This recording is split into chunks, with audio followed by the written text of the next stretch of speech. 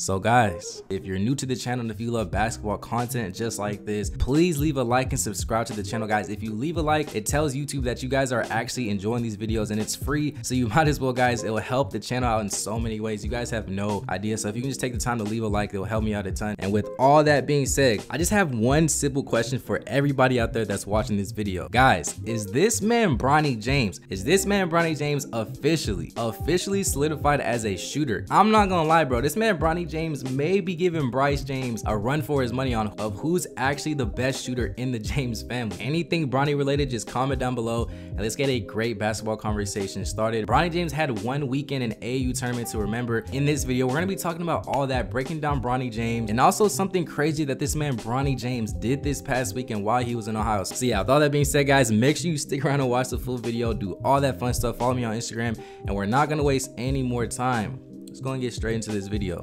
So guys, boom, let's go and get straight into this video and talk about this crazy news and how Bronny played in this past weekend out there in Ohio. So guys, as y'all know, this man Bronny James went all the way out there to LeBron's home state of Ohio to play in an AAU tournament, and guys, it was definitely something to remember. Now, I believe that Bronny played in about 3 or 4 games throughout the entire weekend, and he played relatively decent in majority of this game. His first game was against Gabe Cupps, his old middle school AAU teammate, somebody that I feel like is underrated as well, and it was definitely a game to watch. Bronny finished with single digits and Gabe finished with over 20 points in that game.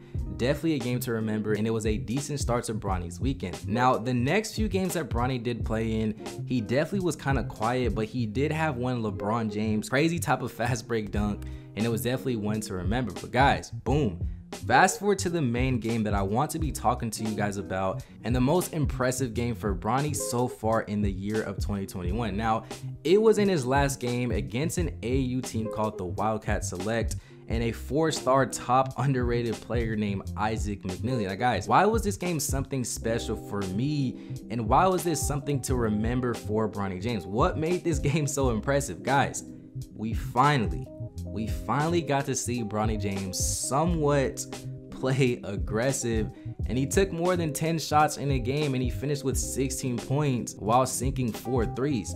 Now, one thing that really opened my eyes about Bronny James this past weekend was that it made me beg the question, is Bronny James a shooter? Guys, if you think about it, most of Bronny's shots usually come from past the three-point line, and he loves to take and attempt a bunch of these types of shots. 10 threes attempted.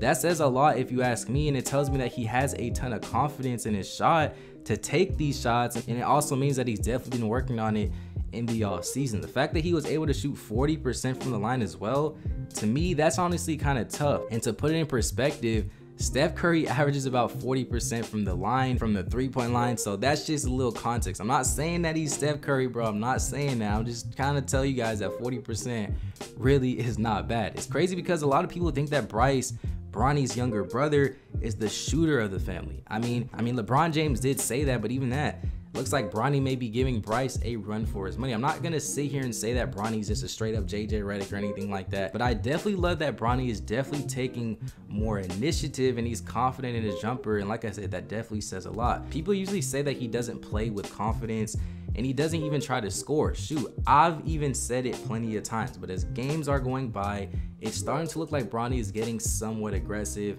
at least in this particular game. In the first game against Gabe, he rarely had any type of highlights or did anything like that, but I'm glad that he definitely ended the weekend with some type of hope. Now, I also want to mention what Bronny did at the end of this game. Now, as you see here, there is about 30 seconds left on the clock. Strive for Greatness is down by 1 point, and Bronny James had the rock. Now, I'm not gonna lie, bro, this right here was the biggest takeaway for me from the weekend. The fact that Bronny took initiative and took matters into his own hands and attempted the shot to win the game. Guys, this almost made me cry, bro. It makes me mad because Bronny can literally do stuff like this throughout the entire game, but he doesn't, and he plays too passive. He easily got to the basket, he got fouled, and he did what he had to do. I'm not even mad that he missed one of the shots. I'm not mad that he went 1 for 2. I look at the intention of what he actually did, and I believe that he did make the right play. Now, if he did make both free throws, that definitely would have iced the game, I'm sure, but it just wasn't the case. I want to know what you guys actually think about Bronny at the end of the game. Did he make the right play? Do you guys like what you're seeing with Bronny? How did he play throughout the entire weekend? I want to know what you guys think. Just comment down below. Now, I also want to quickly shout out my guy Isaac Mckneely. If you watched the game, he was the player who really iced the game for the Wildcats. The threes that this guy was hitting was mesmerizing, and after watching his game, it made me want to do even more research on his basketball game, and it's no surprise that he's playing for Virginia in the next coming season. I made a quick breakdown on my Instagram, so if you guys haven't seen that, make sure you guys go follow me at JuiceMadeHoops. Guys, I'm showing so much love on all the underrated players out there, so if you like that type of content, make sure you guys follow me on Instagram at JuiceMadeHoops. But guys, overall, this is what I want to see from Bronny James. I just want to see if he's playing more aggressive. This was definitely a good weekend in my opinion. We're definitely on the right track. There's never hate on no Bronny James. I just be honest. I want to see him be, more aggressive and less passive. Take more initiative. He may be making the right plays at times, but even then, like I said, let's just see if he's going to be playing more aggressive. We'll continue to monitor Mr. Bronny to see how he plays at the rest of the AAU season, if it's still going on, but let's see what happens. But yeah, guys, like I said, that's just my personal opinion. I want to know what you guys think about Bronny James, how he actually played in this past weekend. Was he aggressive? What are your thoughts? Just comment down below and let's get a great basketball conversation started. No matter what this man Bronny does, I still think that he needs to transfer. Amari Bailey is still on the program next season, so he may still have to take a back seat. They also have a lot of great players on Sierra Cannon already, so I'm not gonna lie, bro, he still needs to transfer. I'm gonna keep saying that until this man is transferred. Yeah, like I said, that's just my personal opinion. What do you guys think? Just comment down below and let's get a great basketball conversation started. If you made it to the end, I love you, bro. I really do. You guys have no idea.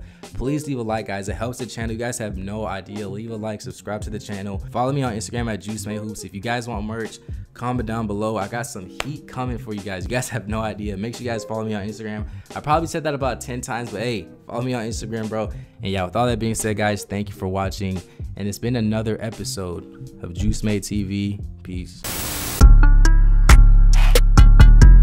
So guys, turn up the volume, bro. I want to give some attention to my guy Isaac Mckneely very quickly, because what this man did against this man Bronny James in front of LeBron James, guys, literally incredible. Now, for those who don't know who exactly Isaac Mckneely is, he is a 6'3", 6'4" combo guard out there from Polka, West Virginia. And guys, when I tell you this man is the definition, the straight up definition of a shooter, hooper who can literally shoot it off the dribble, off the catch, off screens, guys, anything, all the above. This guy can literally do it all, and I'm not gonna lie, bro, he may be looking like a little Klay Thompson out there. Isaac did have the opportunity to go toe-to-toe against Mr. Bronny James himself, and he finished the game with 20 points while also dropping 3 threes in overtime. Guys, after this game, I actually got a chance to watch a ton of more footage of Isaac, and guys, I'm telling you, there's a reason why this guy has a ton of offers from a ton of schools, and he's already signed to play at Virginia next season. Next year, when you're watching this man play in the NCAA March Madness tournament, guys, remember Juice Man Hoops started talking about this man first.